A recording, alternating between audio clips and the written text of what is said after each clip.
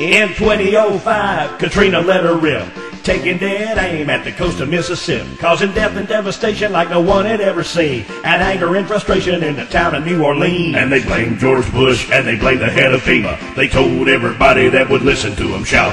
They blamed the mayor and they blamed Governor Blanco, cause nobody came to get their sorry asses out. When the levees didn't hold, the water started coming up, and all at once they realized that they were out of luck. So they all took refuge in the Superdome. It didn't take them long to make themselves right at home. Well, they stole TVs and they stole fine jewelry. Everybody got a new pair of Nike tennis shoes. Stole guns, DVDs, fur coats, cold beer. They stole some stuff that they couldn't even use. With the water and the sewer now deeper than their thighs, they started shooting helicopters, bringing them supplies. Then when the army had the nerve to fire back, the Reverend Jesse Jackson said it's cause that they were black. And they crapped in the streets, they raped young women, they committed every kind of unthinkable sin. They did some things that you can't even mention, with the only intention to get on CNN. Now the water went down and they all went home. Now they sit around and they bitch and they moan, cause everything is worse than you could ever expect, and they wonder who the hell is gonna send them their next check. Now they got no jobs, they got no money, but they got away cause they never got caught.